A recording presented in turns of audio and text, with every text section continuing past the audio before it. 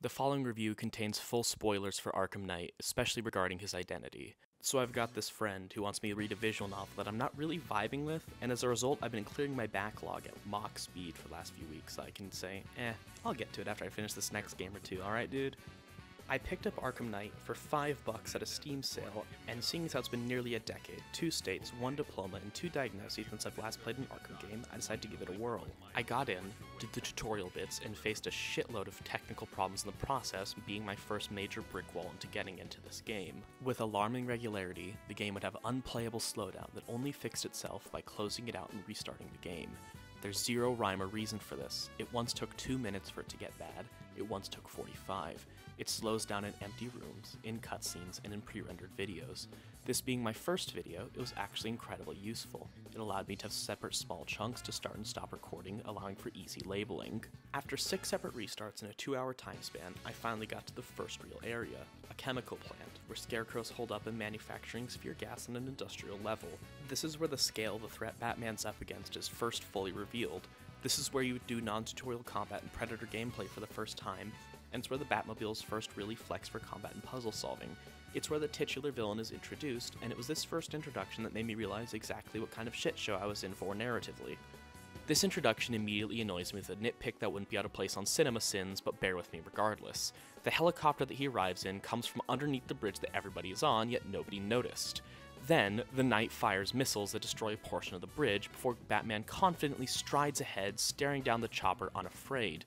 The Knight locks on, says a one-liner that Batman cannot hear, only for Scarecrow to remotely disable his weaponry because it's the tired old cliche where, "I want to play with my food," gets the hero out of an inescapable death. The helicopter flies away, Batman talks to Jim Gordon, and then you fly in and start doing the Arkham Blend trademark pending of brain-dead stealth, brain-dead combat, and brain-dead puzzle solving. On a narrative level, it attempted to illustrate the following: that the Knight is more than ready to kill, that he's a powerful threat, that he somehow knows Batman, and that Scarecrow has to rein him in, underscoring the first 2 points granted, but I'm also going to expand on it in a moment. Immediately, this threat against Batman is lessened by the simple fact that Batman's life was only in danger because he was a fucking idiot. Batman is, mimetically so, a meticulous planner. He might do something that seems suicidal, but it's always in service of getting some gadget hack, some switch thrown, some line set up close to dramatically shake the villain's convictions and prevent him from pulling the trigger, something to evict himself from danger in an instant. In this scene, he has no plan. There is no batarang thrown that sends a chunk of concrete down to the chopper before it has a chance to fire, forcing it to reposition. There is no sudden rescue from the Batmobile, sending him flying across the bridge's gap into the factory before the Knight knows what's happening. There is nothing. Batman walks up to an assault chopper and just looks at it menacingly because he knows he can't be attacked in the villain's introduction. His mysterious connection with Batman is attempting to lead up to a dramatic and shocking moment where the Knight is unmasked, the audience going, "How could I have not seen the signs all along?" The problem lies in the fact that anybody who's heard about them funny books with the pictures in them that ain't for kids knows about Jason Todd and Tim Drake.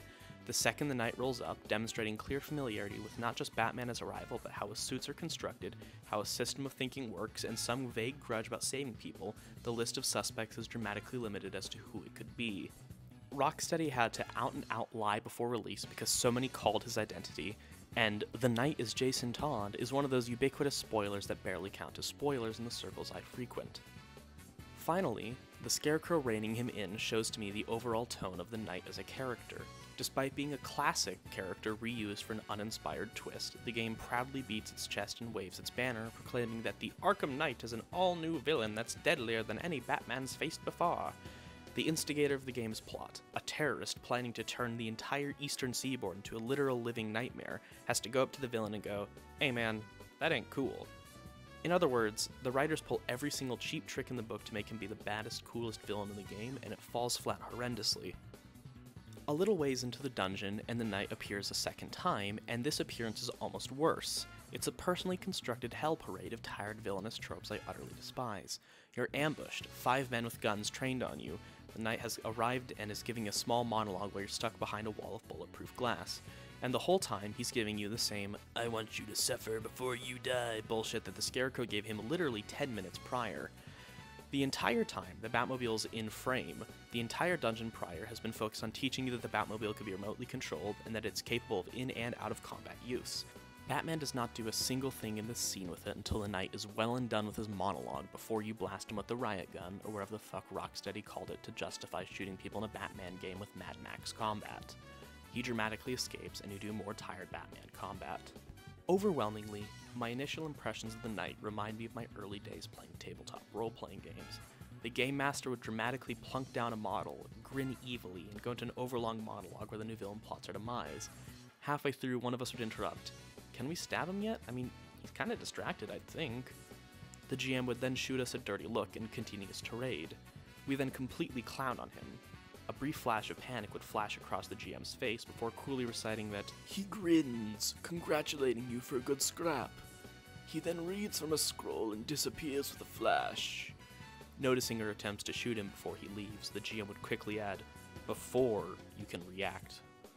Arkham Asylum and City were far from exemplar, but they were extremely solid original stories that felt like they were ripped straight from a best of omnibus, some undiscovered gem of a storyline that has all the classic rogues pop up to at least give a wink and a nod to the fans. Knight feels like it was ripped straight from the pages of a comic found in a dustbin, untouched ever since the era of Liefeld and McFarlane, for good reason. It's a gorgeous, gorgeous game. Even the scenes that I revile have excellent composition, and the voice actors are still all in top shape, but it's only skin deep.